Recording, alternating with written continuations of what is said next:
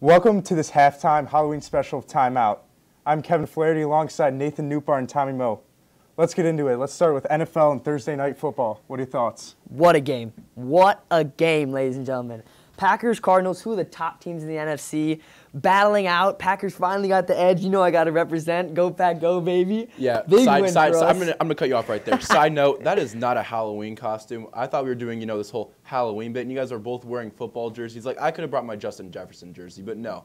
You got to represent. After that win, I mean, come on. You got to think about it for a second.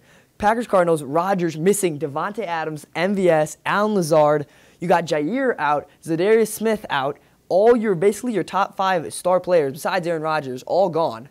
And we still managed to beat the undefeated Cardinals. Unbelievable game. Yeah, truth be told, I could not have cared less who won that game. But, man, looking back, I really wish A.J. Green turned around and caught that ball. Speaking solely from the Vikings' perspective, I mean, now you got the Packers really leading the way at 7-1. The NFC North is looking kind of locked in their favor. The Vikings still got 2 chances to beat them and tie things up, say if they went out in some magical hypothetical scenario. Yeah, I feel that K1 is he played okay. Yeah, he had 275 yards, but no touchdowns. Those 2 picks though, and no touchdowns and 2 picks. The 1 pick wasn't his fault. Actually both picks weren't really his fault, but yeah. The 1 pick, A.J. Green, you got to know the play. You have to know the play. I thought he was a run. For a Thursday night game in the middle of the week, this definitely has a bigger impact on the NFL going forward. Oh, yeah. Knocks out the Cardinals from being, the consensus #1 overall team. And now you're giving an argument for the Packers, who everyone thought was going to, including myself, I thought they were going to be a complete disaster after that 38-3 loss. Mm-hmm. Yeah, I agree. You think about it for a second. Cardinals have been just absolutely demolishing every single team that they play. Packers come in weak-handed. I just think it shows how dominant they are and how they're going to be such a great season. All right, so we're going to start with picks of Week 8. We got the Panthers-Falcons.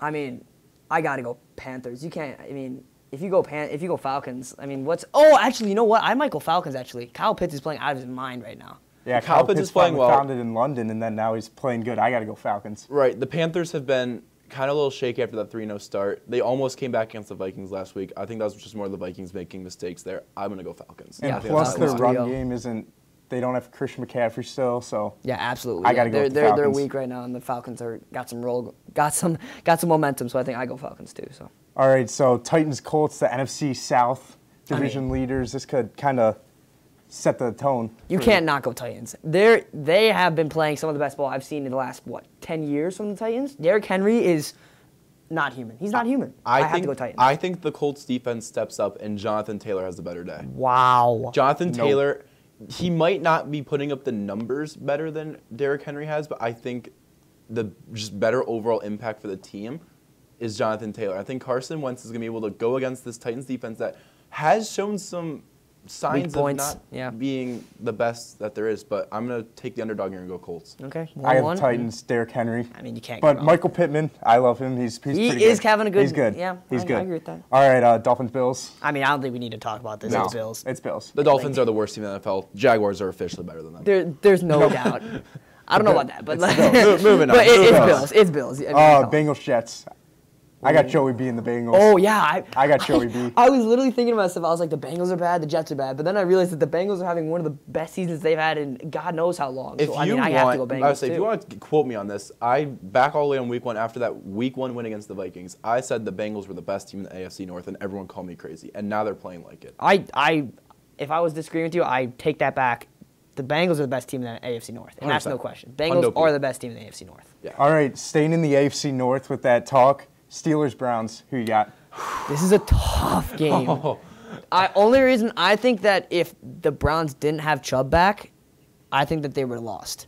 But since they do, they're just going to pound that run game. And even though their quarterback situation is abysmal at the very least, it's Browns. They got to win. They're going to win this game. I think the front 7 for the Cleveland Browns will do enough to slow down Najee Harris. The Browns proved themselves last week, able to win a tough, gritty game in terrible conditions against the Broncos team that, they're not the best team in the NFL, but they're a solid team that can beat any team in any week. Yeah. So I think the Browns are going to be able to edge this one out. Steelers are going to give them a fight, though. Great pick, you two. I got the Browns. All right. Next game, Eagles-Lions.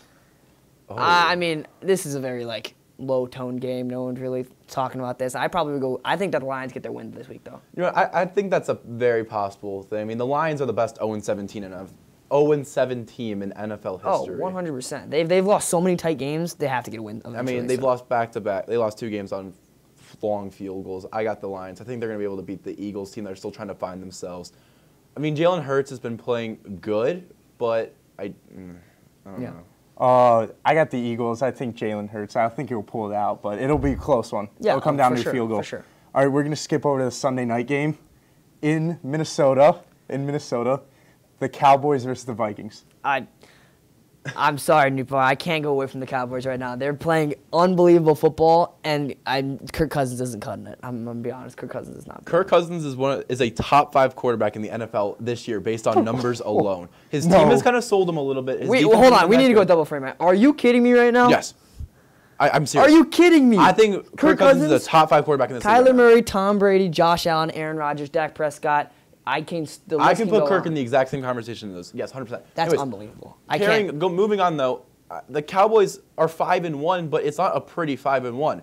They're winning games, sure, but they're games where you'd question them if they lost. So just to basically put things simply, I think the Vikings have figured it out. They just come off their bye week. They've been 2 weeks to prepare for the Cowboys.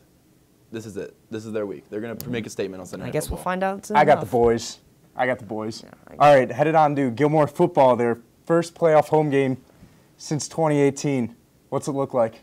Yeah, so we're at halftime now. This is filmed the day before, spoiler alert, so we don't know how it's going on in the first half. But just a little preview, I mean, Girard is not that bad of a football team. You know, 6-4, they made the playoffs, which for Division 4, it's a lot harder to make the playoffs than it would be, say, for a Division 1 team because of just how many teams there are. I mean, I don't know what to pick here because Girard has a somewhat of a strong strength of schedule. Like, they were losing the games they should lose, but they're winning the games they should. So, yeah, I really feel that, Gilmour, I feel like they can pull this out. You look at the rankings, Gilmour's 38 in D4, Girard's 41, and in the standings of Region 13, which they're both in, Gilmour's 5, the other team is 12. I mean, it's just one of those things where it's going to be a tight game. They have Michael Palmer, who's the top running back for this Girard offense, over 1,000 yards rushing and 12 touchdowns. I mean, come on. Right. But then on the other side of the ball, you have C.J. Chuck Johnson, and you got Mick Hopkins. Yeah, I think that the Gilmour defense is actually one of the most underrated parts of their. I think Gilmour's defense is going to show up. It really all that matters is who's going to fill that role of Andy Kafsick. Mick Hopkins did a great job last week against a weaker Trinity team, but this is a real test for this offense because Jay Kafsick can do it all. Mick can show he can do it all, but I think those two need to really work together and kind of diversify their looks if they want to beat this competitive, playoff caliber team. Yeah, Coach K's got a handful coming for them. I mean, Girard, if you look at them, they're bigger dudes. They got some more muscle on them than previous teams that they played. Right. And I just feel that, I feel that another thing, going back to that Thursday night game, Packers switched up their plays all the time, and I feel like Gilmour needs to do that. If Gilmour switches up their play calling, and if they really play smarter instead of harder, they're going to win this game. And then they're going to move on to the next round. Gilmour's had that all year. They've been undersized on the line many a times. It's not a foreign territory for them. I think Gilmour comes out with the win on here. Hopefully the halftime score reflects that. Yeah, I agree. And I mean, you can see on the TV right here, the scoreboard of the Lancers right now. They've been pounding teams, beating teams so many points scored. The only thing that they really been struggling was against Brush. And that was they were very oversized. Right. And they have a couple many injuries. I mean, Andy Kafsick got hurt that game. And if you want to take a look, I'm pretty sure Brush, are they a playoff team in Division 2? If you want to go check that out. I believe so. I believe they are. Okay. I believe they are, yeah. So, I mean, they're both their losses came against playoff teams in higher divisions. I mean, I don't know how many signature wins Gilmour really has, to be completely honest. I mean, I guess the University School one was a solid one. They played a tough schedule for being 1-7. Plus, they had some whole issues with games getting canceled because of all their stuff. Yeah, they were struggling throughout their entire year. So I mean, it's just one of those things where I feel that it's gonna be a tight game. Coach K's got to bring up a go-to game plan. The players got to be ready to go. They're gonna be ready to go. It's gonna be an awesome Saturday afternoon, and I'm so excited to go see Gilmour go get a win. Yep, I am too. All right, thanks for joining us on this halftime special and Halloween special of Timeout. Now back to the field for the second half of play.